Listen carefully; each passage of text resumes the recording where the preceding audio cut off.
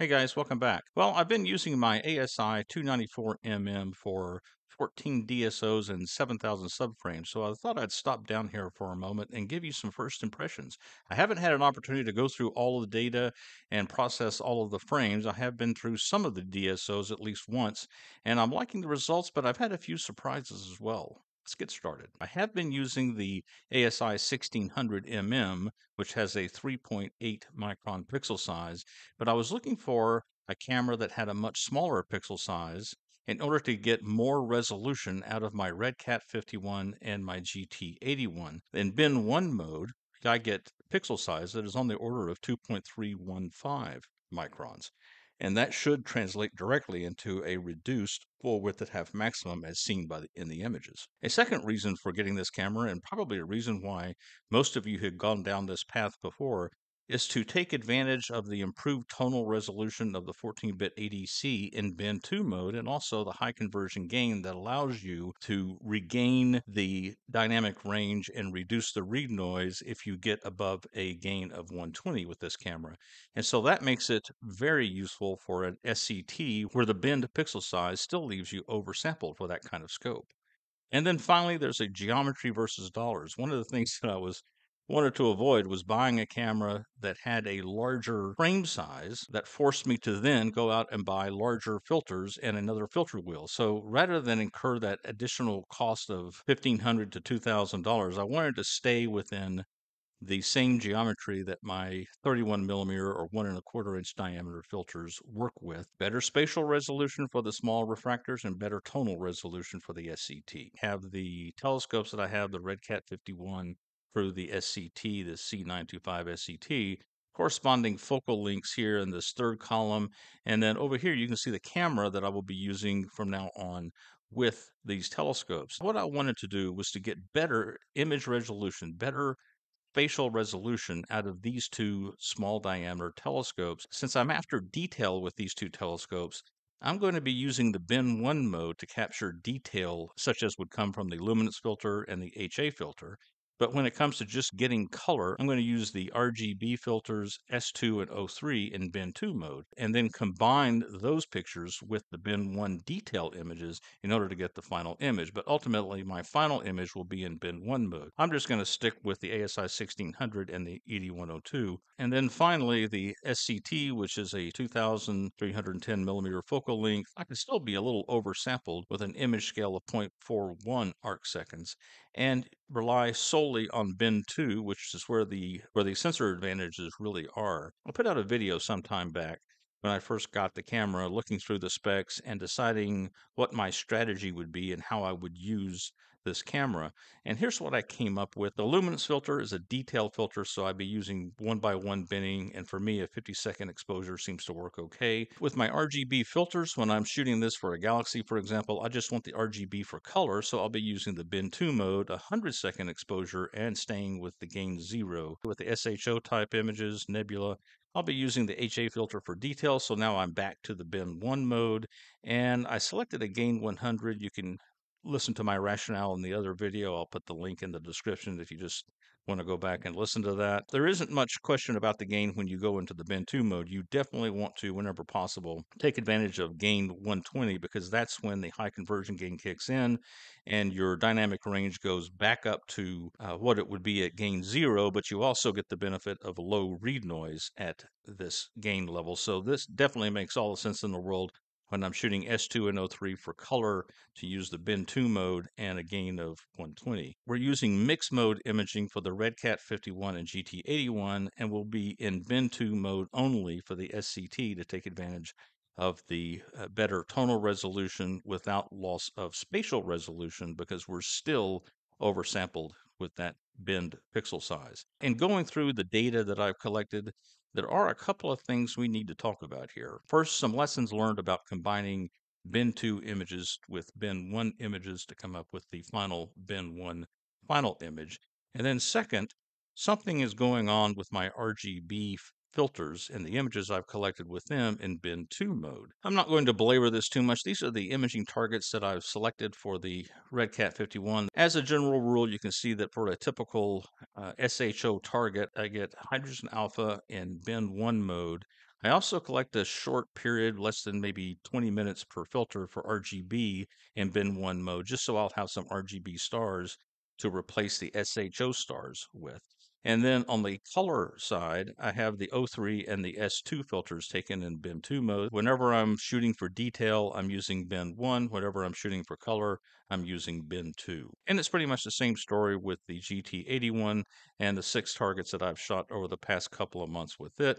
Again, detail, I'm using the bin 1 mode, and color, I'm using the bin 2 mode. I showed this graph sometime back in another video. I'm comparing the actual measured full width at half maximum with my ASI 1600 and the 3.8 micron pixel size and plotting that on this graph. Now, what you see down here is the theoretical full width at half maximum that's based solely on the wavelength of color you're looking at and the diameter of the aperture of the telescope. Theory means that it's in space. The telescope is in space. So we're not going to see this theoretical line. So now when I take a look at the data I've collected with the ASI294 and the RedCat 51, here's what that line looks like now. That's a significant improvement. The effective or measured full width half maximum that I'm getting out of my images now is down to a level where, frankly, I wouldn't expect to get much better than this. In other words, I'm getting as much resolution out of this telescope as I possibly can. With the GT81, the story is kind of similar. Again, I was getting much worse full width at half maximum with the ASI 1600. But with the ASI 294, I've dropped this line down to here. Bin 1 mode is really helping me out with the resolution for these two telescopes. For flats, I just set up an imaging sequence within Nina. I already have dark flats corresponding to each filter at these times, and then I just execute this imaging sequence and it goes through and captures the images the appropriate times and then saves the files off to a USB drive, and then I get flats in bin 1 mode only. I don't take flats in bin 2 mode instead, because going from bin 1 to bin 2 is an averaging process. In other words, it's a smoothing process. It's perfectly okay to take flats in bin 1 mode and then just do an integer resample to get down to the bin 2 scale, and then that way you can get 2 for the price of 1 with your flats. And then there's the amp glow calibration issue. As we all know, if you've taken a look at the darks from this ASI 294, the starburst amp glow is basically ridiculous. There's these streaks of light that go off basically a quarter of the width. Because this image here is complete, is just a stacked image of uncalibrated frames. I also have a shadow of my off-axis guider down here in this corner. When I take the same data, calibrate, and stack it, I get this, and you can see we have the spaghetti nebula here, and the flat frames have successfully eliminated the shadow down here in this corner. Most importantly, the dark frames have eliminated any trace of that ridiculous starburst amp glow that this camera generates. For those of you who might still be holding off buying one of these cameras, I think the dark frames will solve the problem pretty effectively. This is a picture of the Heart Nebula, of course, taken with my ASI 1600. Now, this is probably one of the first images I took with the RedCat 51 and my then new ASI 1600, plus the fact that I had no idea what I was doing with SHO processing. Image scale here is such that I'm not able to fully pull the Heart Nebula over far enough in order to get all of the Soul Nebula in the picture. Now, with the ASI 294, and the wider dimension of the sensor, but coupled with a shorter dimension in height, I am at least able to pull the Heart and Soul Nebula into the frame simultaneously. So in this case, the dimensions of the sensor actually work to your advantage. It does work to your disadvantage as well. We already saw the picture for the Spaghetti Nebula, and here you can see I've just captured all of the Spaghetti Nebula down here at the bottom of the frame, but because the frame does not have the height, I'm losing something on the height. I am therefore losing some nebulosity of the Spaghetti Nebula up here. So I guess that's just something you have to learn to live with this camera. And then there's the mixed mode processing that I'll be doing with my RedCat 51 and GT81. What you're looking at here is a highly zoomed in picture for the sulfur data from a target. And I captured the data in bin 2. I aligned it in bin 2 and integrated it. In other words, stacked the bin 2 data all in bin 2 mode, and then resample it up to the bin 1 mode. And this is what I'm seeing. Small stars are quite boxy, and the larger stars come out more pixelated. Instead, I'm changing my approach, and what I do is resample all of the bin 2 images after they've been calibrated up to the bin 1 level, and then align and integrate all of those images at the bin 1 level to come up with the stacked image. And you can see here that these boxy stars are now more rounded because the stacking operation has spread light into adjacent pixels. Just remember, when you're doing this mixed mode processing, calibrate the frames in their native bin. If you take the image in bin 1, do all the calibration in bin 1. If you take the image in bin 2, do all the calibration in bin 2. And now, if you're going to combine your bin 2 images with bin 1 images, take all of the bin 2 data and resample each one of those images up to bin 1, and then do the alignment and integration at that point. The integer resample function within PixInsight doesn't have a file list. You can't just add a bunch of files to it and say, now go do all of these files. So instead, I've had to learn how to use the image container and process container tools within PixInsight to get this done efficiently. So let's go over to PixInsight just in case you haven't seen this, and I'll show you what I'm talking about. All right, so here we have a picture of the Heart Nebula. It's in bin 2 mode. It's an S2 image. You know it's in bin 2 mode because the pixel size is 4,000 something by 2,800. That's the size of the bin 2 data from this camera. We call up the integer resample process from the menu over here, and in this case, it's in its default configuration, but we want to upsample. We want to go from bin 2 to bin 1. In other words, we want to double the number of pixels here. So we're going to click upsample, and we're going to drag and drop this onto the image, resize the image, and now you can see we have 8,288 by 5,644 pixels, which is what a bin 1 image is with this camera. What we want to do is to apply this process to all of the images, but as you can see, there's no way to add a bunch of files to do this with in kind of a batch operation. So here's what we want to do. We've already done the process that we want to do. So we can come over here to the History Explorer and pull out this particular image. There's only one image open, so it identifies it by default. And you can see the process that we've applied is the integer resample.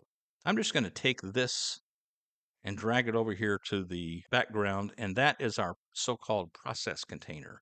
And now I want to create an image container that has all of the images we want to apply that process to. And so we're going to come down here, right-click on the background, and pull out the image container. And now we just need to fill in the files that we want to do this with. And I'm going to go with the S2 data from the Heart Nebula. So that's all of these files. And then we need an output directory, a place to put these things.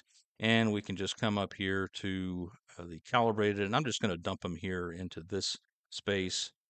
And then that becomes our image container. I will drag off an icon here.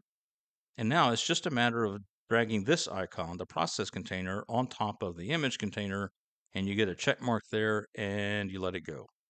When you get done, you're going to have bin 1 versions of these bin 2 files. You can see now we get this date timestamp of the conversion, and you also get files that are now 182 megabytes. Lovely. Now for the scary thing that I've noticed.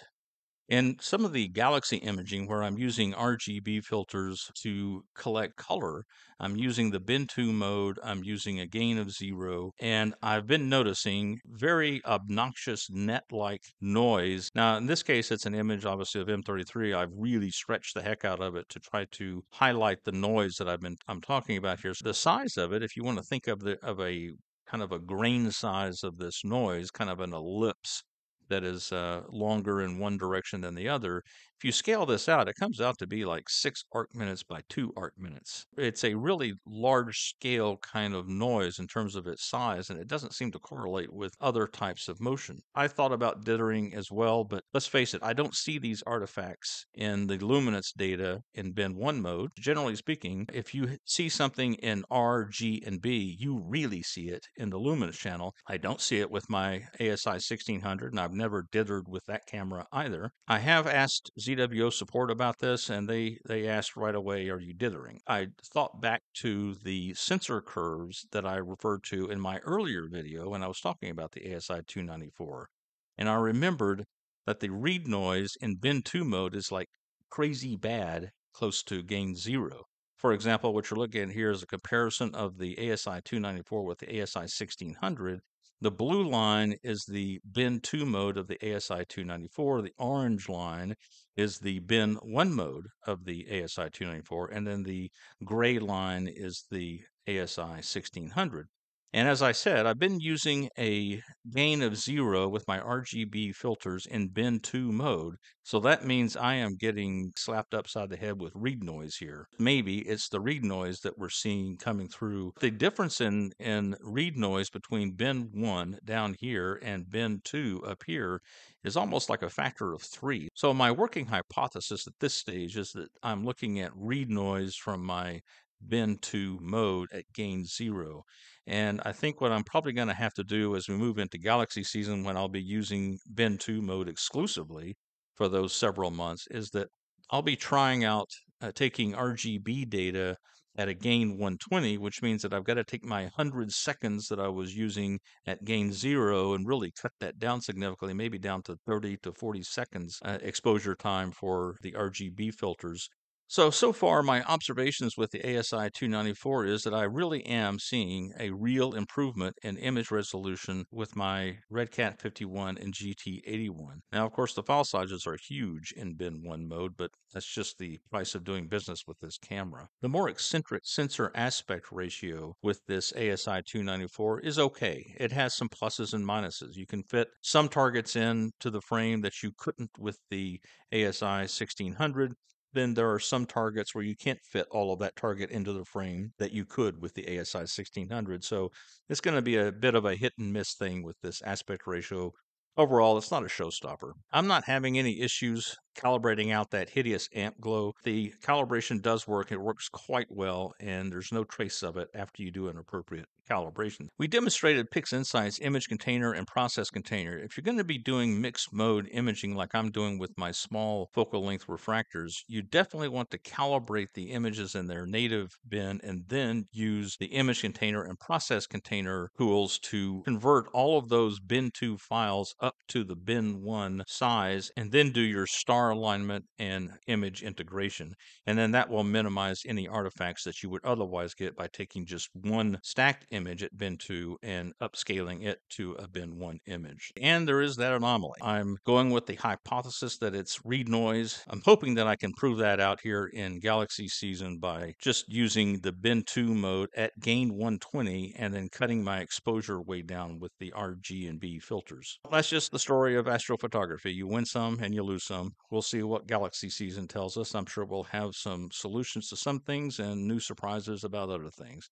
But for now, I guess that's just about it. I don't have anything left to say. Clear skies, and thanks for watching. Take care.